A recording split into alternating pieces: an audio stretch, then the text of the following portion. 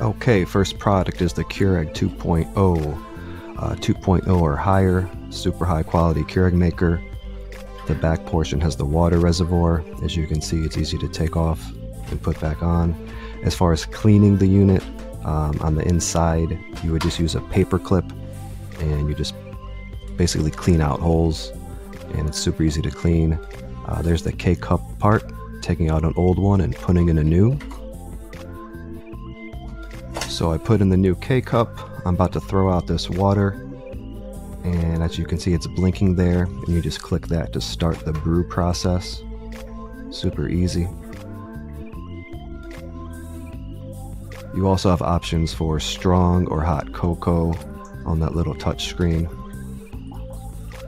as well as the preheat button and the turn off button.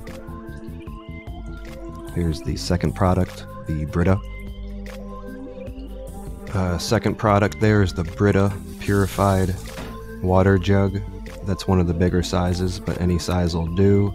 You just pour water like so, and you're done. And you use that to pour in the back of the Keurig. And Victor Allen has to be dark roast. 80 cups are between 20 and 30 bucks, but it's the Italian roast, dark roast. Simply amazing, ladies and gentlemen. Simply. Finally, I'll show you the box of Victor Allen. This is very important to me, and I want to share it with everybody. 80 cups should go between $20 and $30. And the reason it's important, because I drink it with my grandma Roro. She's 90 years old, swears by it. It tastes amazing. It actually helps me with my poops, get a good solid poop. This isn't going to destroy your stomach. It's actually going to do the opposite. And our dog used to drink this with our grandfather. Rest in peace to both of them.